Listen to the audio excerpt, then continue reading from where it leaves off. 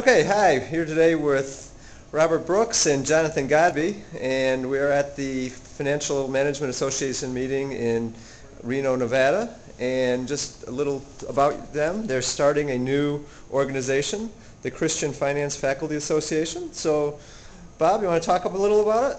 Sure. This has been in the works for a while now, and the interest of our group is to try to explore the relationship between the Christian worldview and academic finance, to provide a place for Christian finance faculty members to interact with each other, to help encourage and equip us to do our jobs well.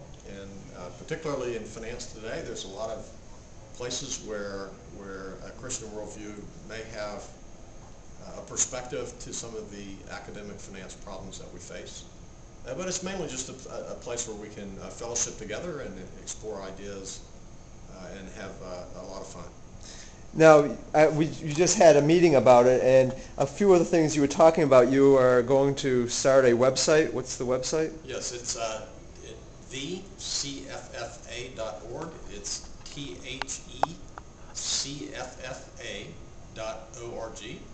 And on that website, we'll try to maintain a variety of different things. We're exploring the possibility of posting working papers that integrate a Christian worldview with some academic finance issues.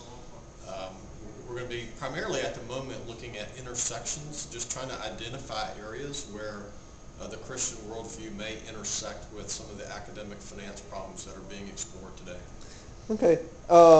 And I think there were many different areas that you mentioned today, talking about behavioral finance and just the whole idea of a common good, and a lot that there already is stuff that just hasn't really been identified as Christian. That's correct.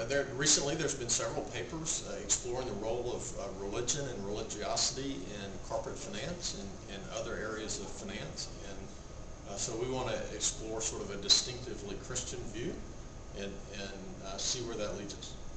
Okay. What are your plans going forward? I mean, if anyone wants to help or anything, is it open to anyone? Or? Sure, and you're more than welcome to join us.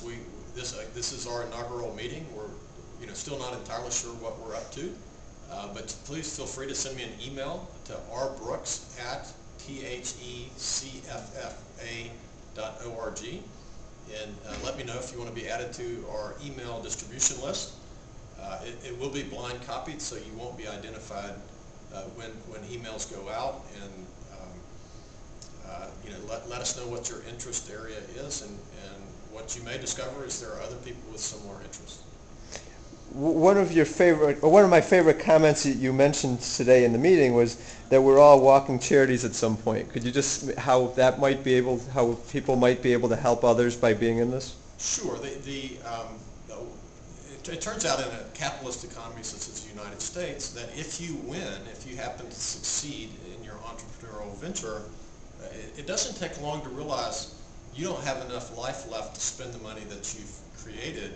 And so most successful entrepreneurs end up just being walking charities. They're going to spend the remainder of their life giving money away, as many of we observe many people doing that. And one role that our organization may be able to assist in is to help give Christian perspective to how that money is given away. And even if it's just not even just money, but people could help by, you mentioned a speaker series or things like that. There's all kinds of different directions we can go. One is a speakers bureau that I'm a part of a Christian faculty organization where we've put together a speakers bureau, and I've been called on several times to give a Christian finance talk. The people who call me on the phone want a finance faculty member to speak to a Christian perspective on personal financial management, and there's a need out there for individuals to know how to manage money, and many of them would like to know what the Christian perspective is. All right.